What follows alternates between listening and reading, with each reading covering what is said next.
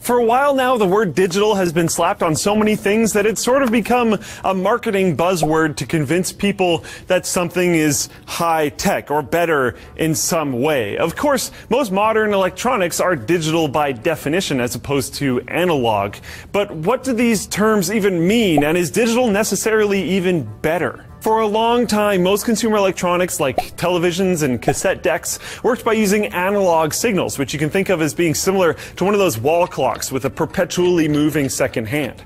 Just as the second hand continuously moves to represent the time, analog signals use some type of thing that's constantly changing to represent data. For example, both AM radio and old school broadcast TV use a signal with a continuously variable wave height or amplitude to represent sounds or visuals. These sorts of analog waves can be decoded or demodulated fairly easily with diodes that can relay actual data to a screen or a speaker.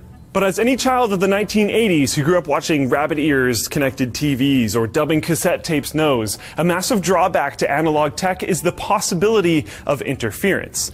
The variations in waves that encode analog data are so small that interference can easily disrupt the analog waveforms and cause snow on your TV, static on your radio, or even problems with monitors that use older VGA cables, which are actually analog despite most other modern computer components being digital. Digital technology attempts to solve this problem by encoding and transmitting data as clear-cut, discrete units, namely ones and zeros, instead of always changing waveforms that are super sensitive to interference.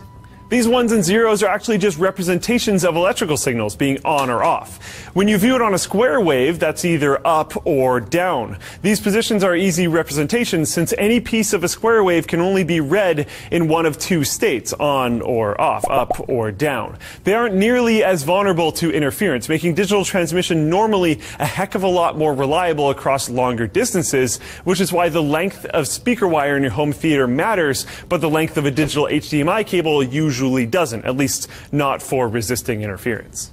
And since digital data is stored as an exact finite set of ones and zeros, it can be perfectly replicated anytime you need to make a copy, unlike analog recordings that degrade over time due to the difficulty in duplicating an analog wave at every single point. This is the reason that an MP3 copied to a million iPods will sound the same on every one, but a cassette tapes that are copied a whole bunch will eventually sound like garbage after you dub them enough times. But even though digital has obvious advantages, we live to a great extent in an analog world. Take the sound, for instance. The sound waves that come out of your mouth when you talk are analog in nature. So how does a singer record albums that are stored digitally on, say, a Spotify server? Well, digital recording primarily works by sampling instead of recording all of the infinitesimally small changes in an analog waveform. An analog to digital converter takes snapshots of analog sound or video and stores them as digital bits. This is typically done many times per second with higher sampling rates resulting in more data and usually better quality, allowing a digital recording to achieve pretty close fidelity to the original performance while taking up much less space on a disc. Of course, since you can't exactly hear ones and zeros, digital recording sound needs to go back through a digital to analog converter, or a DAC, which will convert your MP3 or AAC to an electrical signal that has a constantly changing voltage that the drivers in your headphones will turn into actual sound. So while digital tech has been extraordinarily useful, it's really the way that digital and analog work together that makes the brave new world of tweets, Netflix, and dank memes possible.